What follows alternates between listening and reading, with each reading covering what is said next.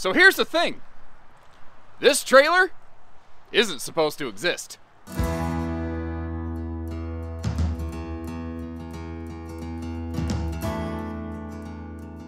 Hey everybody, Josh here at Advantage One, and what I mean by that is this is a Grey Wolf SE. This is the more simpler series of Grey Wolf. But there's also the full Grey Wolf, and then there's a fancy fiberglass skin package you can slap on top of that called Black Label Edition. The thing is, the SE series Grey Wolves are not supposed to be able to be built in the fiberglass skin Black Label Edition. Now, I would really love to see them adopt that in the new RV market, but currently, in the time this was built, that wasn't supposed to be the case. So this is a special kind of almost custom build. It came from a pretty good sized dealership chain, so it's very possible they were able to work out like a special purchase kind of bundle with Cherokee when they made these Black Label SE series Grey Wolves. It gives us the notice though, it's just the fiberglass skin. It's not actually a full Black Label package. It's one of the things, if you're familiar with Cherokee and Grey Wolf RVs, that might seem a little confusing to you. Now, if you're not, what we're actually looking at here is just an extremely well-kept, potentially half-ton towable, if you have a truck with the right capabilities, family bunkhouse camper. And what I like about this is like the generation 2 of this floor plan. When this first came out, it had no privacy wall at the end of the bedroom. It was just one open room, and it was weird. And that's coming from me. If I'm saying something's weird, you know that says something.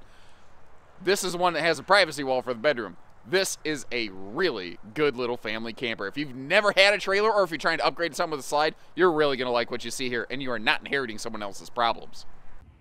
And the more I got to looking at this, the more I think it actually was used with a fair amount of regularity. I just don't think it was really beat up or used up. You know what I mean?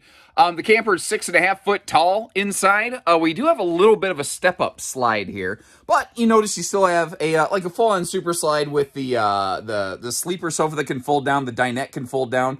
You've got the drawers below the dinette there for some nice big wide open storage. But this is what I was talking about up here with this being a Generation 2 series. When this floor plan first came out, that whole privacy wall wasn't there. It was just a wide open bedroom, and it was weird. It's like you're doing dishes at the sink, and then you would lay down and go to bed. It was just odd. And this one doesn't really have that. Now, a lot of floor plans have some kind of sink that angles out or something like that. This one doesn't, but I don't think it really suffers for it as a result. If you feel like adding a TV, you've got a great setup for the entertainment center right there straight across from the sofa. We'll come back and open all this stuff up in just a minute. This is the view from the sofa, by the way. Right above us, we have the air conditioner, but it is centralized. This is going to be a good spring, summer, fall camper. It's not made for Arctic winter camping or anything like that. But that being said, if you are going to leave the RV winterized, it would probably keep its cabin temperature just fine. The majority of when people ask, is it 4 seasons? Really, the big question there is, can you run the water system when it's freezing outside? This one just isn't quite made for that. This is made for someone like me who camps casual. Now, first of all, this little stand right below the TV hookups, that's not from the factory. That was something added by the previous owners, which I actually like, because I always thought the factory version of that wall was a little too blank and barren. But what's not obvious until we open that door and get in here is how that wraps all the way around there. Pardon me just a second. I'm going to see if I can get you some light shed inside. Hey, there we go. Yeah, it's like when you have a bright idea, you know, the light bulb comes on. So all of the shelving on the left is from the factory. Kind of like the shelving below the entertainment center. That right there was added by the previous owners. That was not factory shelving. But until I pointed that out, I bet most people didn't notice the difference. They did a really nice job upfitting it. Oops, sorry, I want to back up and I want to go slow, not to throw the camera on and make you motion sick. I did notice one little thing. There is a little discolored spot right about there, right now. And I tapped all around it. Everything is solid as a rock. I don't think that's actually from like exterior leaks or water damage. I think that they probably had something in this closet, like I don't know, a bottle of water, something that sweat and condensated or something like that. And it maybe soaked into the carpet a little bit, which wicked into the wall just a touch right there. But there's no problems there. It's just a little unsightly. But again, most of the time you're going to have stuff in the way. You're going to have the door closed. I think that that's, when we look at it on camera, when we talk about, like, oh no. But when you actually go out and go camping, I don't think that that's really going to affect you too awful greatly. But that is my opinion, and you are potentially spending your money. So I want you to form your own opinions. I just want to give you the information where you can be properly, informed to make those decisions. I like that dedicated chunk of counter space to the left of that big stainless farm sink, because it gives you a spot for like a dish strainer. You know what I mean? Not a lot of campers do that. Or a little coffee maker corner with that outlet, something like that. And like all of your Cherokees and Grey Wolves, your dinette here, you have those big, full extension drawers, so you don't have to tear the entire dinette apart to get to that storage. And something else I noticed just now, putting everything away, it's minor, but I did notice where they had used the sink cover as a cutting board, which there's nothing wrong with that. I mean, that's a perfectly acceptable use for this surface right here, but it is a little bit unsightly for the second owners, and I'm trying to really, scan you all over that so you can see what it looks like. It is all very light level surface abrasions. It's not like they were watching the new Halloween movie and pretended to be Michael Myers and tried to stab and murder to death the sink cover or anything like that. It's pretty minor. But again, you deserve to know about it. It's not my decision whether I, think it's important enough to cover or not. I like to cover everything, and I let you make your own decisions. Now, the bedroom's simple. It's straightforward. It's a camp queen, but it's private. It's got, your dual hanging closets. It's got storage above. It doesn't have to be fancy over the top just to be really darn effective, and this is definitely really darn effective.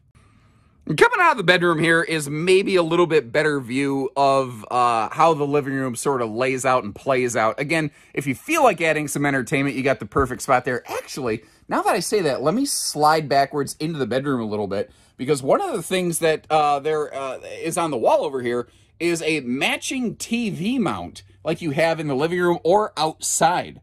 So you could theoretically outfit this camper with up to 3 screens if you want. You could also leave it with none, which is probably what I'd do. Not that there's anything wrong with watching TV when you camp. I just don't tend to do a lot of it. I do enough of that at home. I'm going camping to connect with my family, but to each their own. I don't judge other people for how they camp.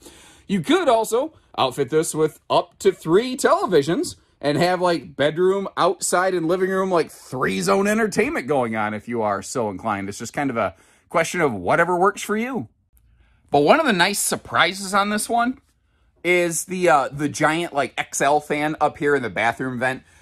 When you're in this size and price point and like category of campers, that is not always something you find. But it is something that the Cherokee Grey Wolf group has always done very well. Like a big corner medicine cabinet, an angle mounted sink. So like if you're shaving your face or something like that, you can stand in the bathroom and not have to hang your butt halfway outside. Good leg room around this, good hip and shoulder room as well, since there's nothing blocking that out.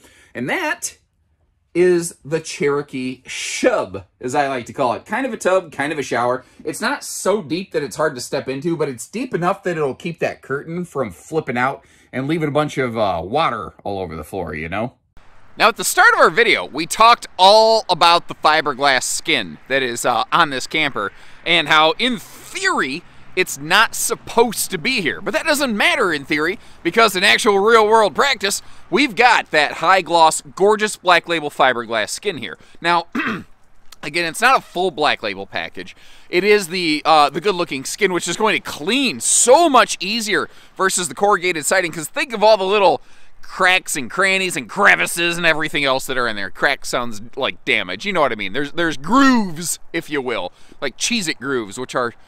oh my Lord, those are delicious. I don't know what they put in them, but I think I tasted cheese, salt, and angel's tears. They are delicious. It's insane.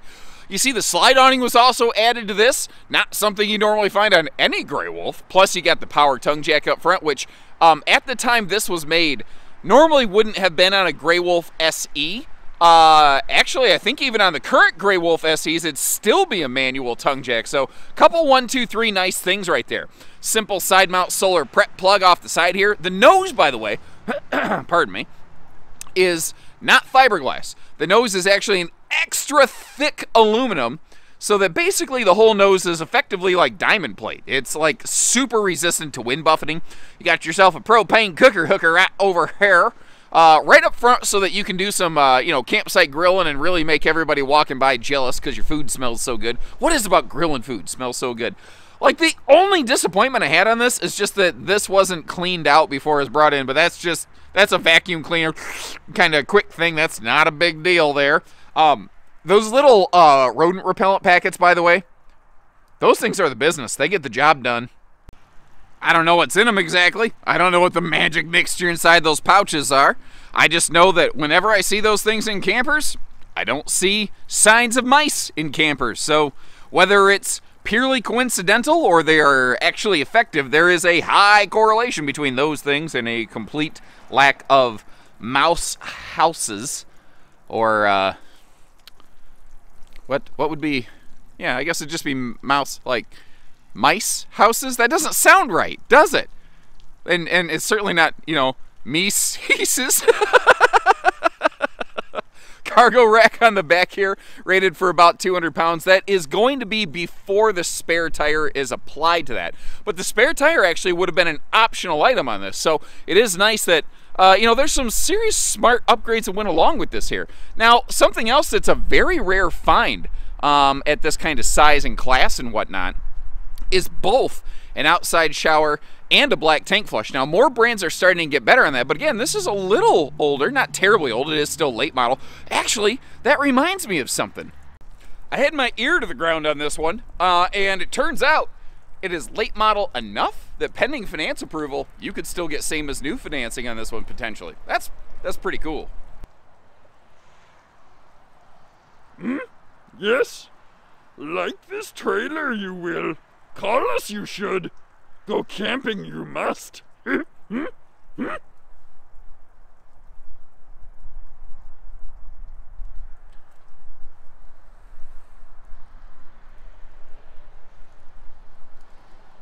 You guys hear that? That's the sound of a good deal. That's so stupid. Sorry. I didn't know where I was going with this bit. I don't know that it ever really went anywhere. But it was fun. So thank you for tuning in. Take care. Stay safe. Have fun. And camp happy, everyone.